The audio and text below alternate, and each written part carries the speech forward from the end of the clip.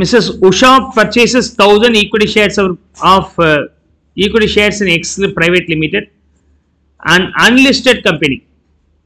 Market list ஆகல shares ன்னு சொன்னாலே உங்க மைண்ட்ல வந்து என்ன வரணும்? Will section 112A will come அப்படினு பார்க்கணும். Of course 112A will not come. 112A வரணும் அப்படினு சொன்னாக்க listed shares இருக்கணும். வாங்கும்போது சரி விக்கும்போதும் சரி நீங்க என்ன கொடுத்திருக்கணும்? Securities transaction tax கட்டி இருக்கணும். அப்ப அது ரெண்டு இல்ல அப்படி சொன்னாக்க உங்களுக்கு 112A will not come. Automatically it is falling under normal unlisted shares. நார்மலா கால்குலேட் பண்ற மாதிரி பண்ணிக்கலாம். At a cost of rupees 30 per share, brokerage being won in January 1997. Okay. Original shares வாங்கி இருக்காங்க. Original share. எத்தனை 1000 வாங்கி இருக்காங்க. At rupees 30. Date of acquisition being January 97. She gets 100 bonus shares in August 2000. Bonus shares கிடைக்குது. Bonus share. Okay. எவ்வளோ 1000 bonus shares in August 2000. In August 2000. She again gets 1100 bonus shares by virtue of her holding in February 2007. திரும்பவும் bonus share கிடைக்குது. Bonus number 1, இது bonus number 2. She gets bonus again. என்னைக்கு அப்படி சொன்னாக்க January 97 அன்னைக்கு, sorry 2000, February 2007. Okay, sorry. Feb 2007 அன்னைக்கு அவருக்கு இன்னொரு bonus share கிடைக்குது. எவ்வளவு அப்படி சொன்னாக்க 1100.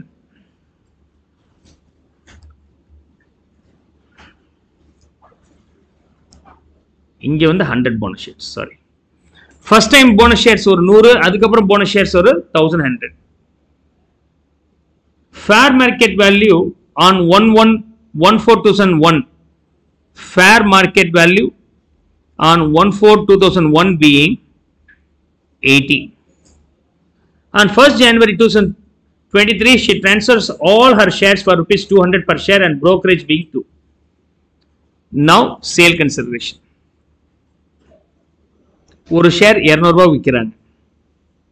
ஒரு ஷேர் 200 ரூபாய், மொத்தம் 1000 ஷேர் இருக்கு ஒரிஜினல். அப்படின்னா 2 லட்சம் ரூபாய். Bonus share 100 × 20 200 20,000 rupees. Second time bonus கொடுக்கும்போது 2,20,000 rupees.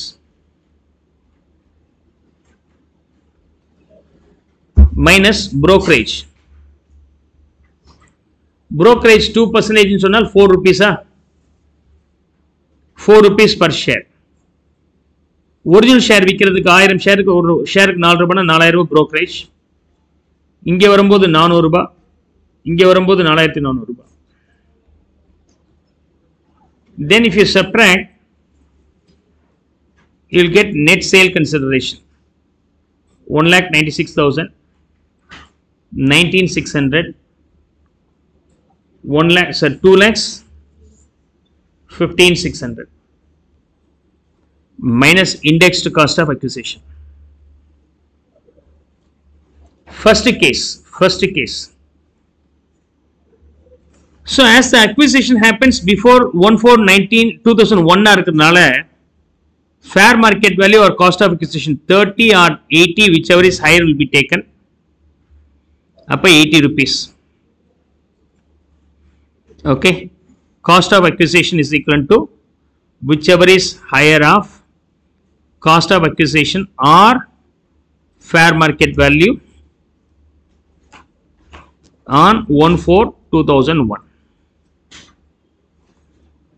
அப்படின்னா 80 rupees into 1000 shares. Current inflation index being 331 divided by inflation index applicable in the year of acquisition or base year. Base year தான். Acquisition ரொம்ப older, அதனால base year எடுத்துக்கிறேன். What is the value?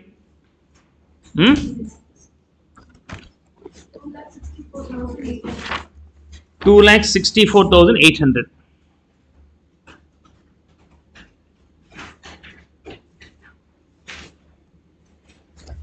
2,64,800. Second, in the case,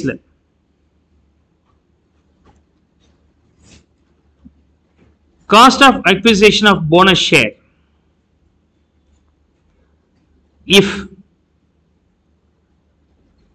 If acquired